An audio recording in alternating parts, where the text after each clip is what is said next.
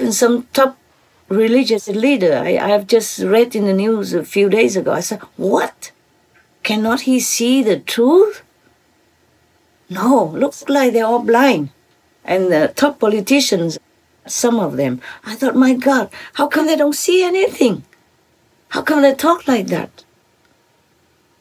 I'm astounded these days.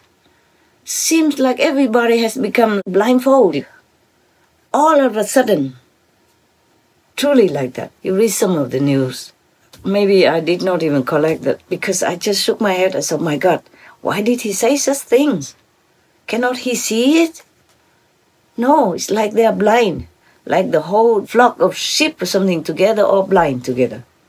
He's kind of one of the top religious leaders.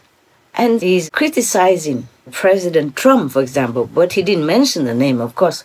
But it's completely illogical, completely opposite of the truth. And I was so surprised. I know many of them are not enlightened. But the thing he said is worse than... It's just like some of those politicians outside, without seeing anything correctly. Like suddenly they're all blindfolded together. Oh my God. I just was so surprised, so shocked. It's truly the time of demons that they have to do all this and testing everybody. See, you must have faith strong. Otherwise you'll be blind, deaf and dumb as well. Just like Adam, hey? Yes. Yeah. Born from God, made by God, lived next to God, and still fell. And then God gave a second chance, come back, and attracted to the diamond. God. And thinking the diamond can help him survive all his life, he doesn't have to do anything. Once you're out of Eden, you're like everyone else. You have to sweat to earn a living. You have to fight with the negative influence outside, if you could even fight. In Vietnam, we say a strong tiger could not defeat the whole a pack of wolves. A tiger is supposed to be the king of the jungle, but he's alone, even though he's the best, the strongest. He cannot defeat the whole pack of wolves.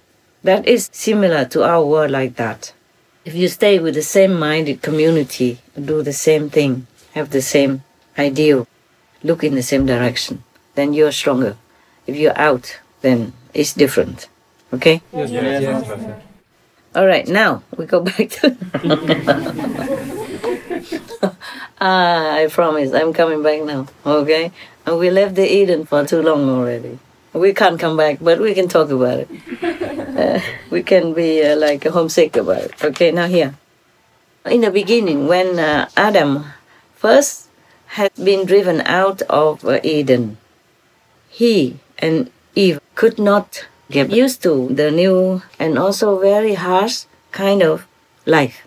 Yeah, now they have to plant vegetables, they have to plant fruits, they have to pluck the fruits, they have to harvest the vegetables, etc., etc. Yeah, God has ordained that.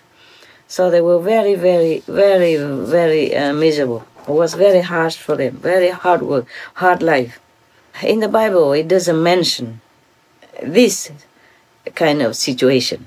But we humans can understand, can imagine that, right? Hmm? Yes. We humans, we live day to day with this kind of hard life. We still cannot bear sometimes. Not to talk about the holy beings like Adam and Eve, made from God's hands, used to paradise. Everything they want, they just have. Except that apple, of course. Except the apple in the middle of the garden, don't touch it. Yeah, then they have to. Typical humans, no? Whatever you're told not to do, you want to try. Even though you know it's bad. It's just the ego. Ego. Yeah. But this is also fine. Suppose if you have some urge inside you, some inventive kind of surge that develops within you, and you just want to do it, you want to try it, then it's okay. Otherwise, I think humans will not develop so many things like what we do nowadays, what we have done, inventing many things and going to the moon, going to Mars. Even though it's a hard and almost an impossible dream, Before, nobody could dream of going to the moon and all that. Now they're going to Mars and then Venus next. They want to see if really there's life on Venus. Much evidence points to it. Maybe they could find it. Venus! Martians, they're coming to get you. You better prepare the vaccines. Okay? Any vaccine, all the vaccines. They have all kinds of diseases on this planet that you have never heard of. You better be prepared. If they go there, they'll find you. Good luck. I'm worried for them, you know, truly. Yes. I'm worried. Knowing us, knowing the humans, how they are, I'm worried so much for them. All right, good luck. Pray, yeah, you, Venus, and Mars people.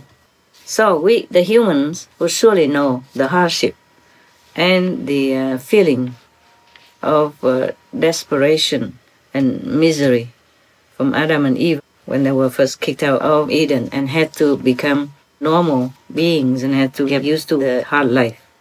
In here, the book says that even though the Bible doesn't mention about the hardship that Adam and Eve had to endure, but humans would understand, would imagine, would know it. Because many places in the Bible, for example, that have been edited, deleted, and have been filled with other stories. Yes, Master. Like ancient stories or folklore or people stories or just fiction or something that you cannot even believe in. So this is one of the stories that we cannot, it's from the book, okay? One of the stories that we cannot confirm, we cannot prove, but is circulated since 1,000 years, like this. After being driven out of Eden, Adam and Eve built a little hut, and both of them contemplated for 7 days non-stop to repent for their sin that they have committed and the mistake that they had done. After that, after 7 days, Adam stood up and went all over for 7 more days looking for food. In Eden, he didn't have to do this. You see, there's a big difference.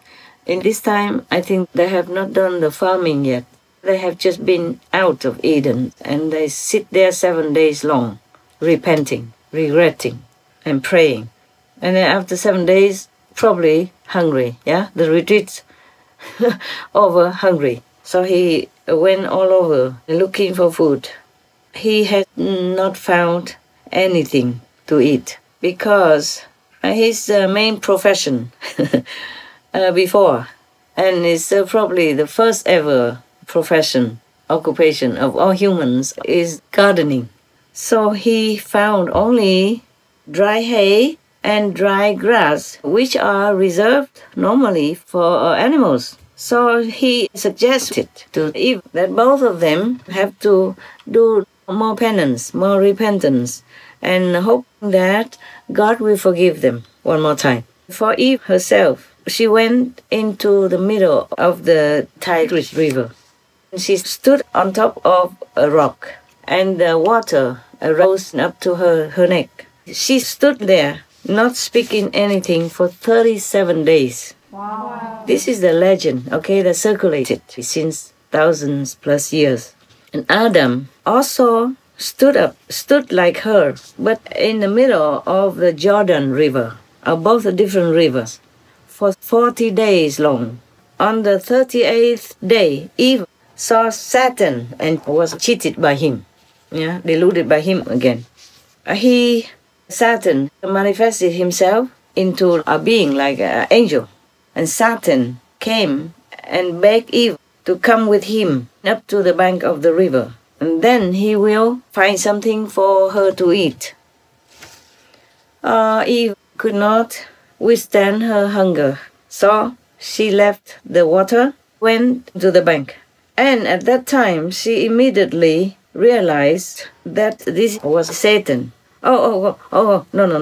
Eve went up to the riverbank. But at that time, Adam recognized that This real entity was Satan. So he yelled at Eve. He yelled loud at her. He said, "How can you let yourself be fooled by our enemy?" One more time, huh?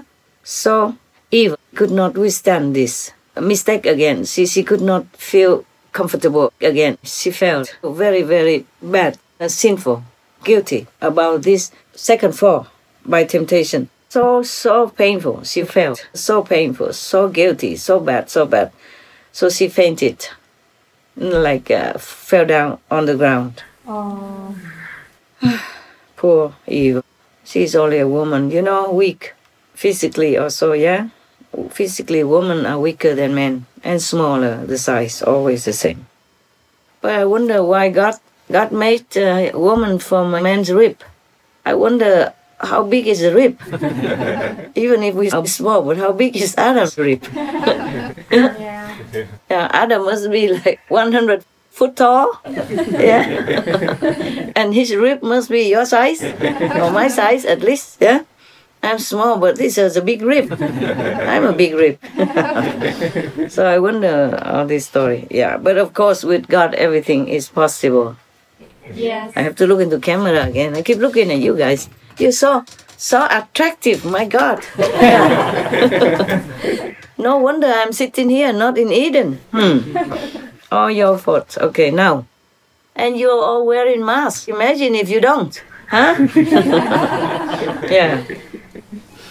That's because you're vegan, huh? People cannot take their eyes off you, right? Yeah. That's what the animals told us every day, no? Yeah. On our TV.